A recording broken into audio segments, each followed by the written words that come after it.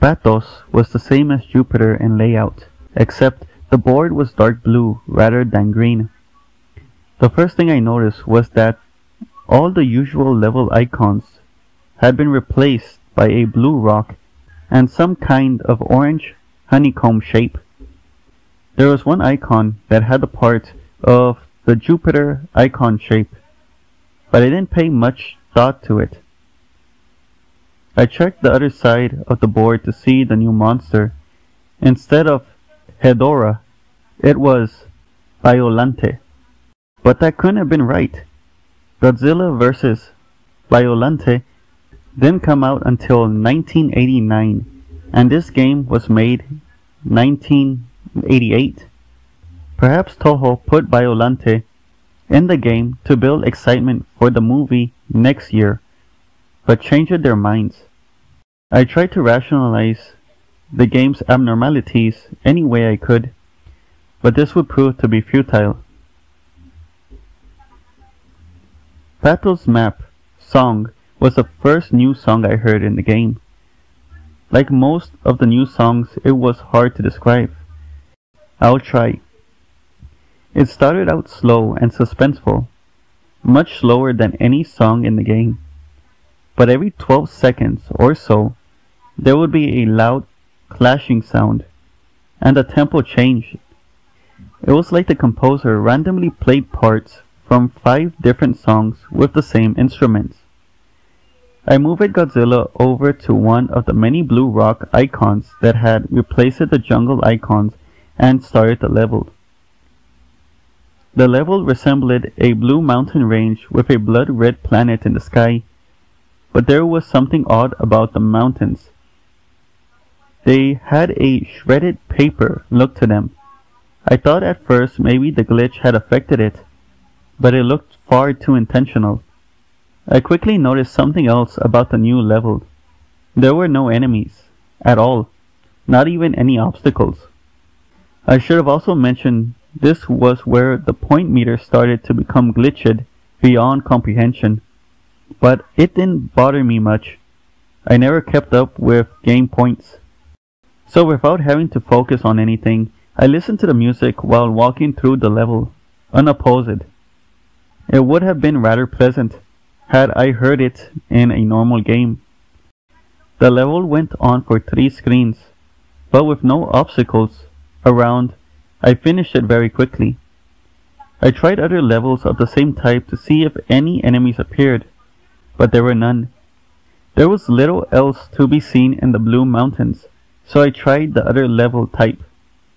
I started one of the orange levels, and my eyes were assaulted with a grotesque background of tumorous orange eyes.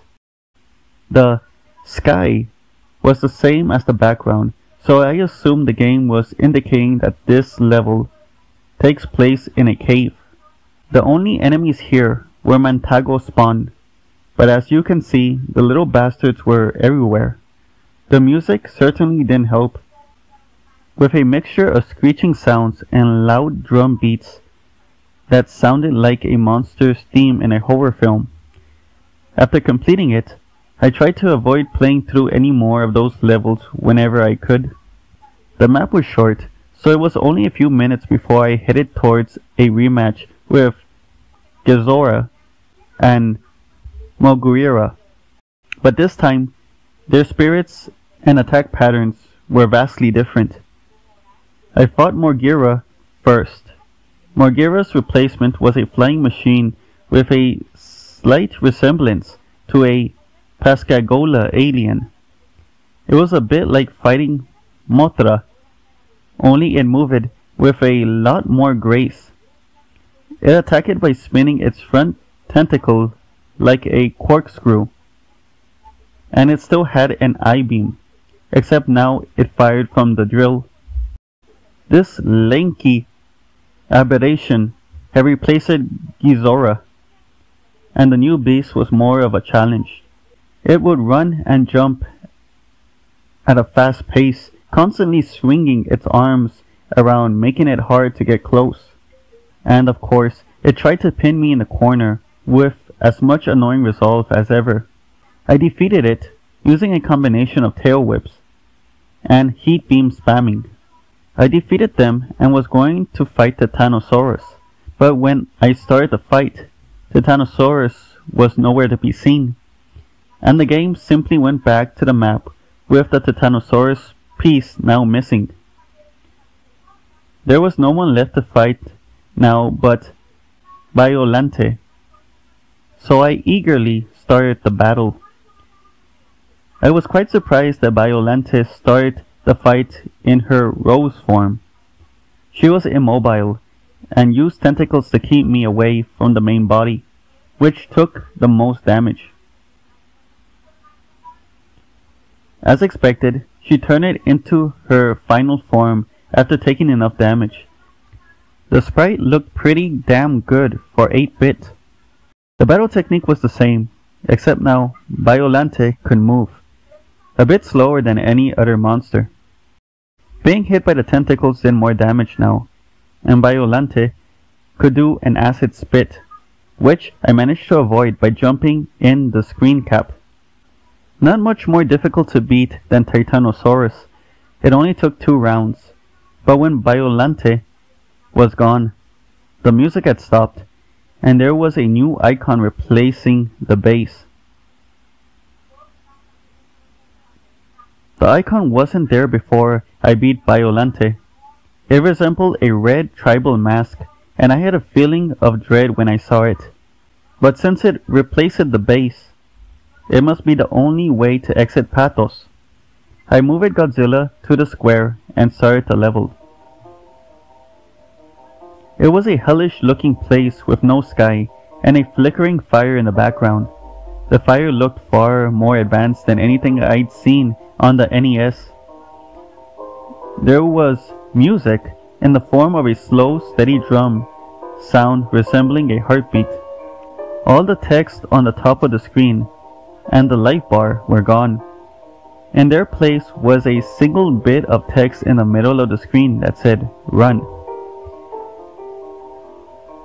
My feeling of dread had intensified.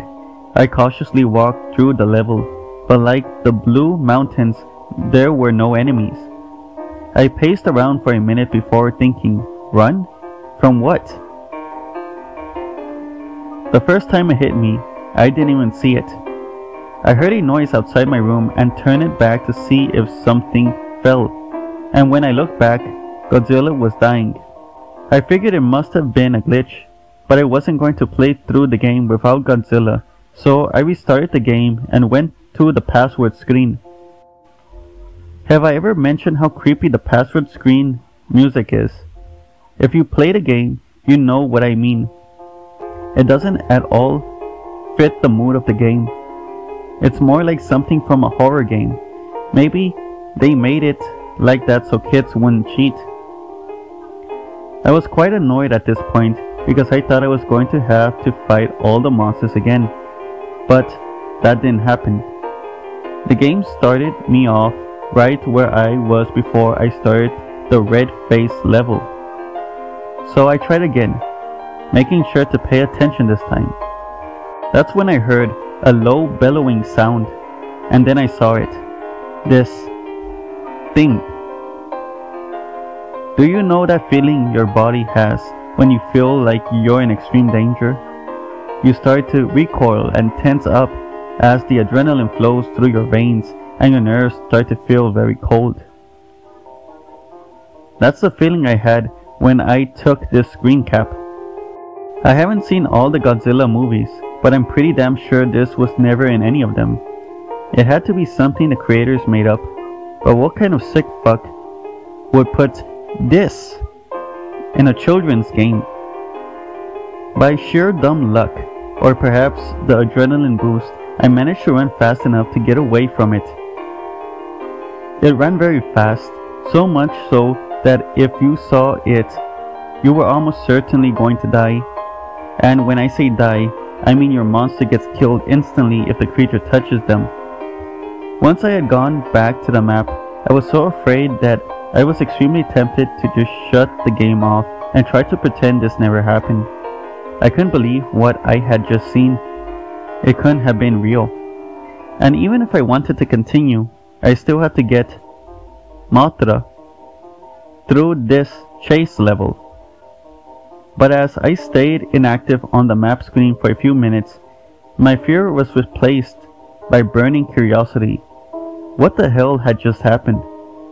What was the rest of the game like? I only had to beat this level with Mothra and then it would be on to the next world.